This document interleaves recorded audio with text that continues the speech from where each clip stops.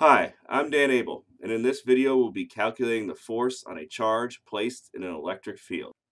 To get a better sense of the electric field, let's look at something we're more familiar with, which is the idea of gravity. So let's say I've got a 1 kilogram box, and I'm going to place that box at a certain distance from the Earth, where it's going to feel a force of 10 newtons.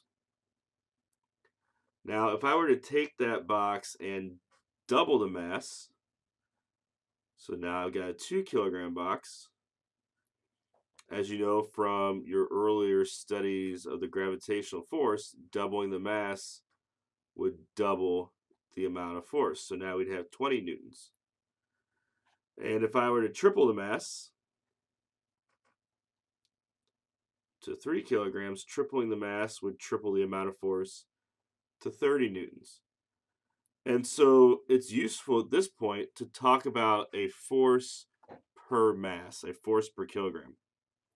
And for this specific example, that would be 10 newtons per kilogram. Every kilogram you add to the box, we have another 10 newtons of force.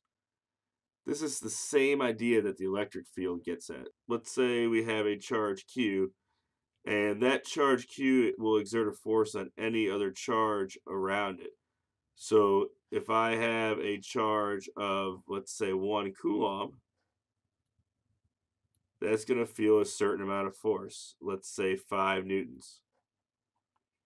And as we know from our study of Coulomb's law, if I double the charge to 2 coulombs, I now have a force of 10 newtons. I've doubled the force, and so on. And so I can, just like we had the idea of force per mass with gravity, I can have the idea of force per charge, and that's what the electric field is defined as. It's defined as the force per charge at a given location.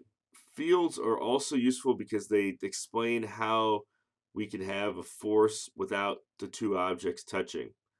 The way we think about this is that the original charge Q, it creates an electric field, and then another charge that enters that field experiences a force. Let's make more sense of that last point with this apply question. At some distance from a large positive charge, a 1 coulomb positive point charge, so here's my 1 coulomb point charge, experiences a force of 1 newton, pushing it away from the large positive charge. So a force here of 1 newton. What would the force on the point charge be if its charge was changed to?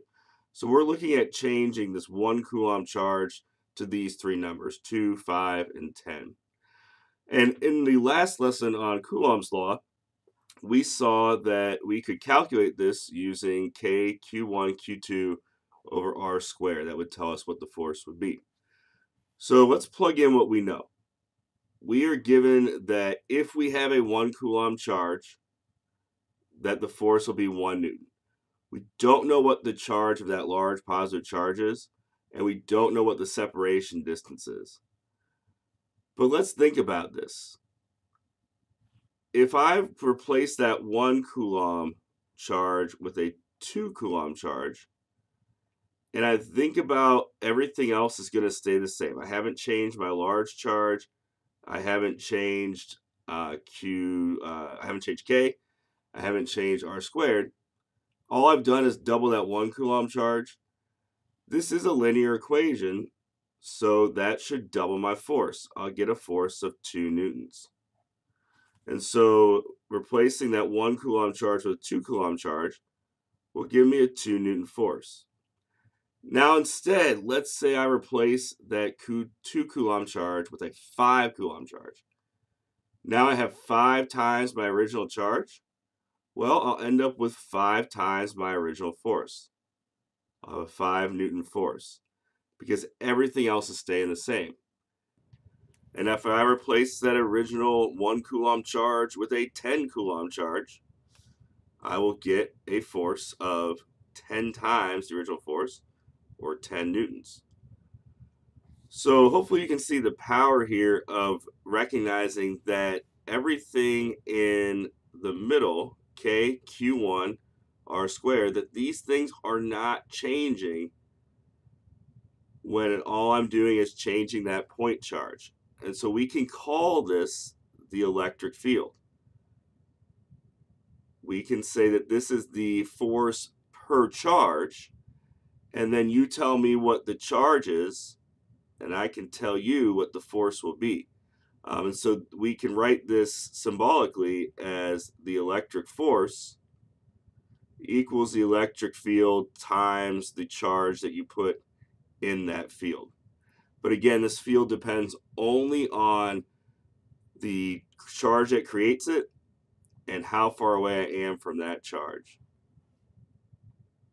And a lot of times this gets rewritten. Instead of saying electric force is electric field times Q, we say that the electric field is the force divided by Q. And that drives home, again, that point that the field is the force per unit charge. And that's why the units are a Newton per Coulomb. So the unit for an electric field is a force per charge. Let's take this equation and use it to solve some problems.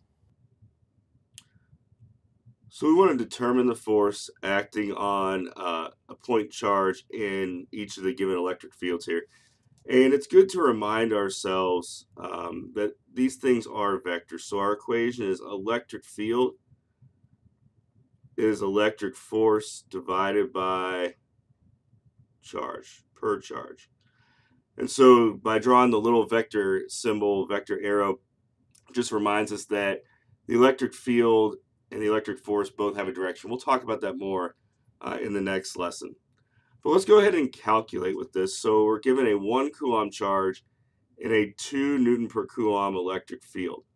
So we have 2 equals force divided by 1, and that gives us a force of 2 newtons.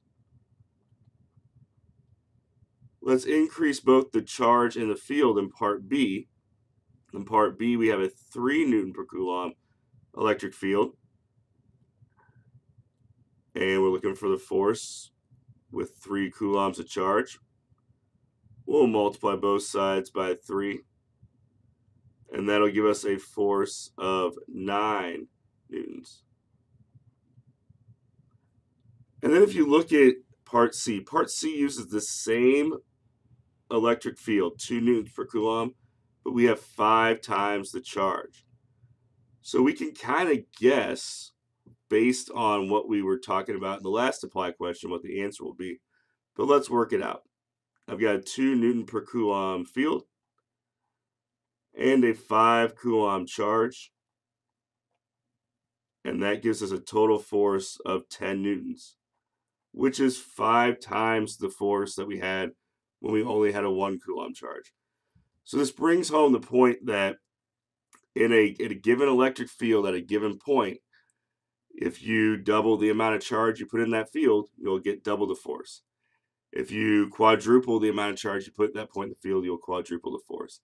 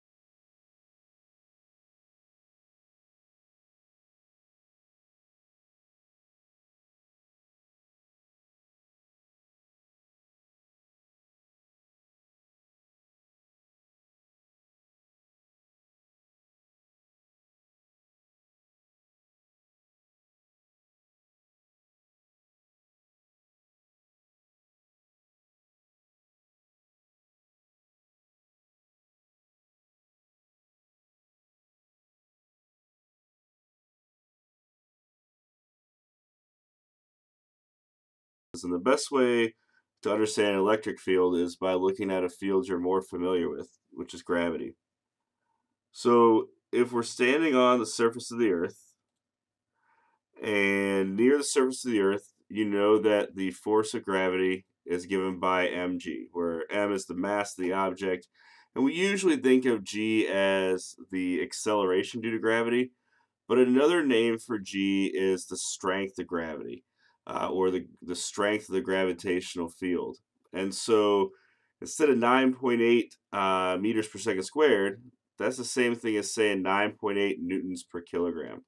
And this tells us something about the gravitational field near the Earth's surface. So if I go and I put a 1 kilogram mass near the Earth's surface, it will experience a force of 9.8 newtons. If instead I change that to a 2 kilogram mass, then that will experience a force of 19.6 newtons.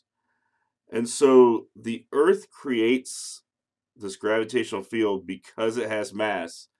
And then when I put another mass in there, it experiences a force from that field. And doubling the mass, double the force. Electric fields are similar. If I've got a charged object, let's say Q, that charged object, because it's charged, creates an electric field around itself. And then if I bring another charged object into that field, we'll call that little q, that charged object will experience an electric force because it's in the electric field. And just like when I double the amount of mass, I double the amount of gravitational force. If I double the amount of this little q, I'll double the amount of electric force. And this brings home the point that the electric field is really the amount of force that would be experienced per coulomb of charge. So the electric field depends solely on this big Q that created it.